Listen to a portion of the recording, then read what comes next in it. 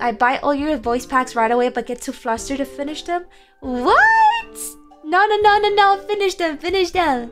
The worst part is that I want to make a new voice pack. Probably the most parasocial ones are always the birthday ones. Because those are the ones that I can actually write. And I end up becoming like too emotional. So I end up releasing a little bit, just a little bit of my parasocial self when it comes to birthday stuff. Just know that the parasocialness in my birthday stuff is not scripted. It just flows. When I'm recording, it just flows and I'm like, oh, did I go too far? And I'm like, nah, let's just send it to Staff. I always end up talking about food in my voice packs. I am so sorry. I think Staff already knows it because Staff helps me with scripts most of the times. And I'm like, here we go, we're talking about food again. And then I kind of read and I'm like, how did they know?